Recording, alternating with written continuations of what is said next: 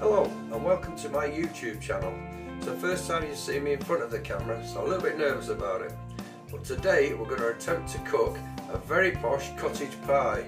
You might be wondering, why is a cottage pie posh? Well, I'll find it. Give me a minute. Got it. When I watched Gary eat, he was eating in a very posh restaurant in London, and I saw these cottage pies. I thought I'd like to recreate those because they look fabulous. So I bought some of these from Amazon, and they're like a cake tin. So we're going to attempt to make cottage pies in these and turn them out so they should look really different. So we're going to give that a go. So let's see how it goes. So for this recipe, I've got my own beef, which I'm going to put through my mincer there. And also I'm going to make, I think they call it a mirepoix. I don't quite know what the words are. And I'm going to put these through the mincer as well, but with a slightly coarser grinding end. And then we're going to drop them in the pan. I'll come back to you once I've tried to do this mincing, see how we go on. Okay, that's the mincemeat done, with a bit of taking it, so that looks alright. So I'll see about getting the veg done now, but I'll just change the end, those bigger holes. I could use a food processor, but I'm going to give this a go because I saw somebody doing it. Alright, there's the other one I'm going to try to see if I can get the carrots and onions in there, because I want very fine to make that mirepoix thing, which is the bit you mix with the meats to give it a bit of body. Okay, first thing we're going to try is an onion, to see what happens, see whether it actually works or not. I know there's a bit of meat still in there, but that won't matter so much, because that'll all get cooked in the pan at the same time. It's just a bit of an experiment. Let's give it a try. Well, it actually works. That's exactly what I wanted.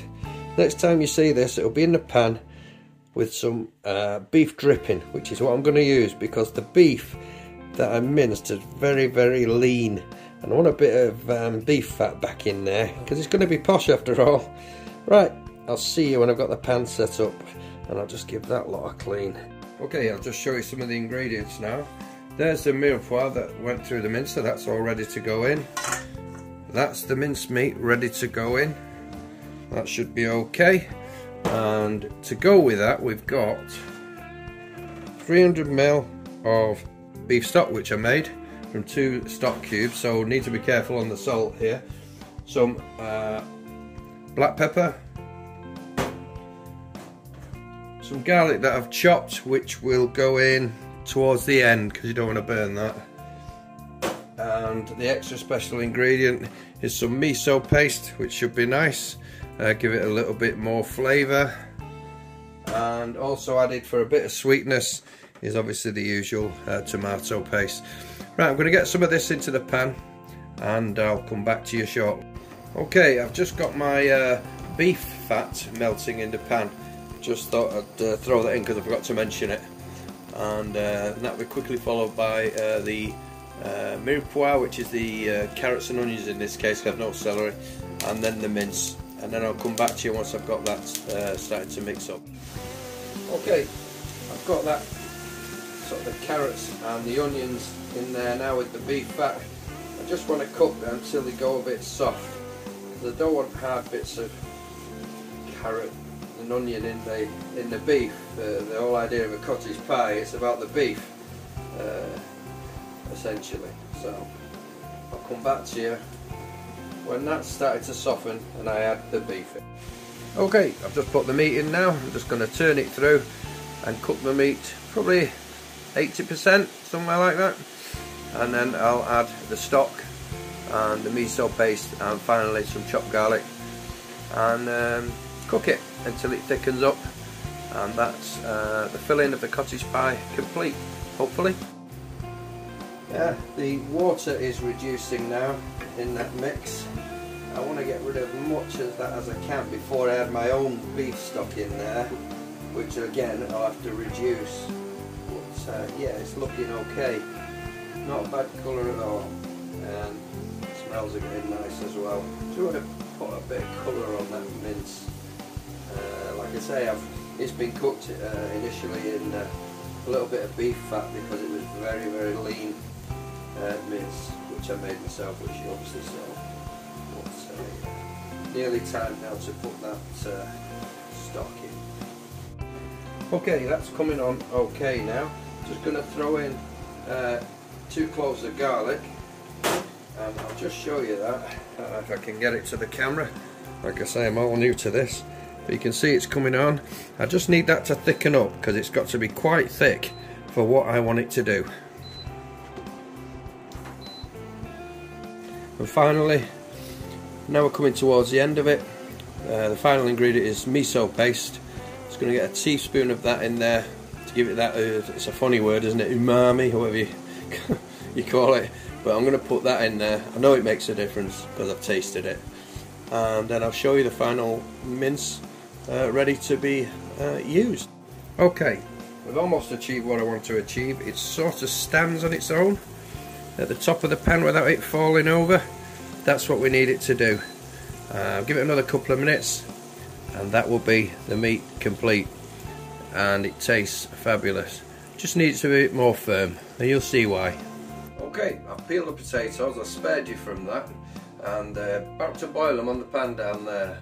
When they're ready, I'll show you how I'm going to do my mashed potatoes. I'm going to use a potato ricer, which is something quite new to me, but we're going to give it a try. Okay, here's a boiled potatoes. Now we're going to put them through the ricer. I'll turn the camera around and I'll show you exactly how we go about it. Okay, here's a potato ricer. Sort of press thing. I did have a little go off camera, but it didn't seem to work too well, so we'll just have another crack at it and see what's going on. Apparently you put them in here and clamp and squeeze and you get, oh there we go, you get mashed potato, well, potato rice of some sort. I don't know what it's supposed to do with this stuff though, not sure. But yeah, I'll give it another go on camera one more time and then I'll do the rest off. We'll see how we go on. Yeah, okay, I get the gist of it. Right, I'll come back to you when I've done them all. Okay, that is how they look when they've gone through the rice machine thing. And now I'm going to add a bit of cream, some butter, and whip them together, and we'll start construction of the cottage pie with a northern touch. Okay, got all my ingredients together now. I've got my tins, which I have just covered with a bit of olive oil to try and prevent them sticking. That's the beef that we did, nice and stiff, which is what I wanted it to be, so it holds itself together, and the mashed potatoes. Now I'll just fill one of these and then I'll come back to you and show it you and see how we go on. I'm going to try to aim for about 70% beef and then 30% potato, but we'll see how we go on. Okay, there's one to roughly 70%, probably a bit too much in there, but that's what I'm aiming for, quite compact. I'll probably get 2 out of it. It weighs quite a bit, but I'll film the next one while I'm filling it, just so you can see what I'm doing. Okay, so here's the second one, and I'm quite literally just cutting through. It definitely stiffened up like I wanted it to, because I want it to be able to stand up on its own when we take this cake tin off it. Or cake kind of tin anyway.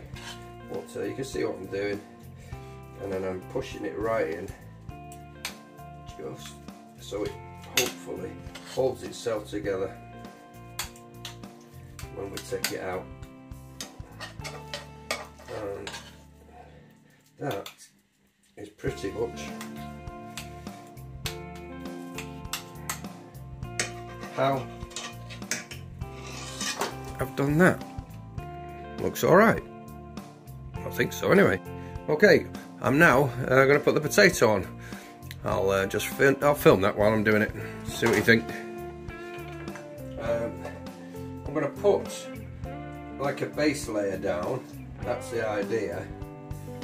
And then I'm going to try and do something with like a piping bag thing.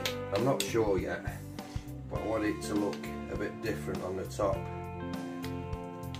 But yeah, I made way too much potato here, but yeah, I want to push it down into the tin like that, No air gaps, don't want gaps, don't do gaps. And in, like that. Yeah, that looks alright. Pretty smooth. And I want to do something with the top, like I say, which I've got to work out yet.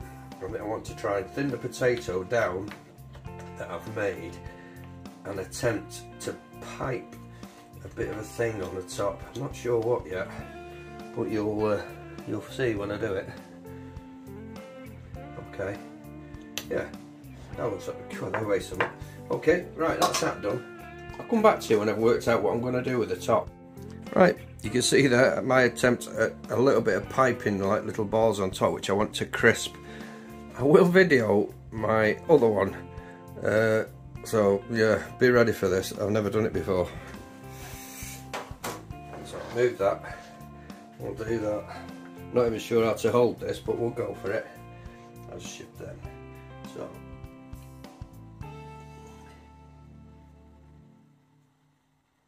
I think that's how I saw some people do it. This one's looking a little, I'm going to say a little bit better though. I'm not sure. The reason I want this is because on the ones I saw, oh here we go, oh hey, not bad.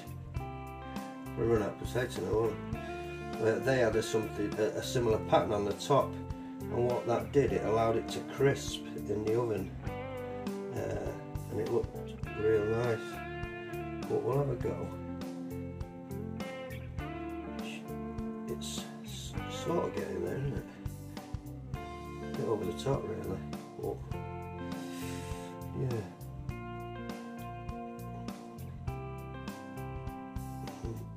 And there and there. Yeah. I'm happy with that. That looks alright. Okay, this is what they look like. Not too bad. I'm going to put one of them in the oven now, and I'll come back to you when that's cooked, and we'll see if it does what I expect it to do with a crispy top. Right, that's that one now been in the oven, along with the one that hasn't, and some of the side dishes there. Next time you see it, hopefully I've put it on a plate and it's all stayed together like I wanted it to. Fingers crossed. Right, to go with my Posh cottage pie, I'm going to make a cranberry gravy, or cranberry jus, or whatever you want to call it. So I've used some cranberry jelly there into a pan with some water, a bit of sugar and some stock cubes, only because I didn't have any red wine. But anyway, that's a simple go around. See how it goes. Here's an update on the sort of cranberry sauce stroke jus. Look, it tastes absolutely fantastic. I can't believe it. That's literally 3/4 of a very small jar of cranberry jelly, 2 stock cubes and 1 tablespoon of sugar, and just water, and then reduced down. And the colour is fabulous and the taste is amazing. That's a really good shortcut. I'll do that again.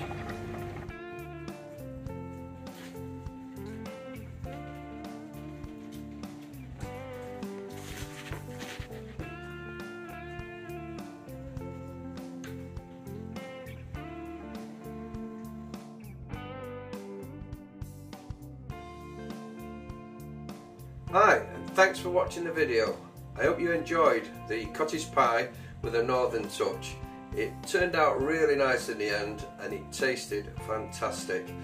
Thanks for watching right to the end of the video, and if you did like it, would you press and give me a thumbs up, or even subscribe if you'd like to see more dishes with a northern touch.